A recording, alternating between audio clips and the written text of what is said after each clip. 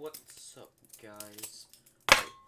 So, Red Bull, the green edition, Kiwi apple. Hold on. There you go. See it a little better, I guess. Looks cool. Looks decent. Alright, gotta crack this one open. If I can.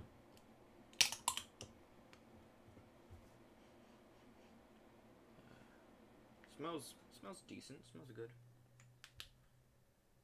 Ooh, I like that. It has a little green color to it. Looks pleasant. It's very pleasant.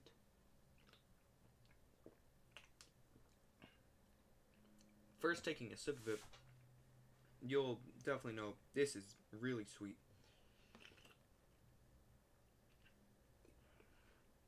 Wow. That is really, really sweet. Holy. Yeah. I mean, it doesn't really taste like kiwi. I don't know why they put that in there. Definitely tastes like apple. You can definitely, like a green apple sort of feel. I don't know why they couldn't just call it green apple.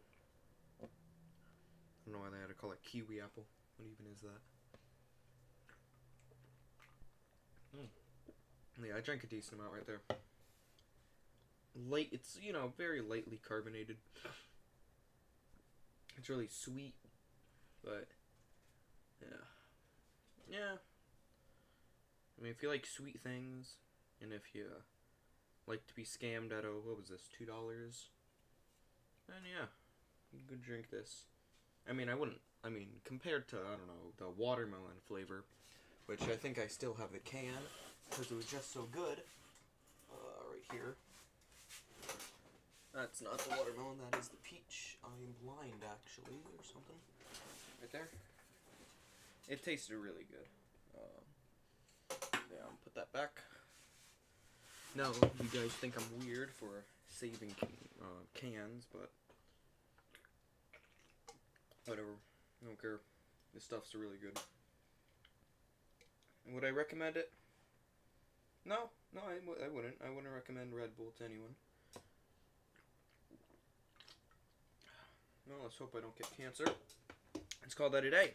Alright, peace.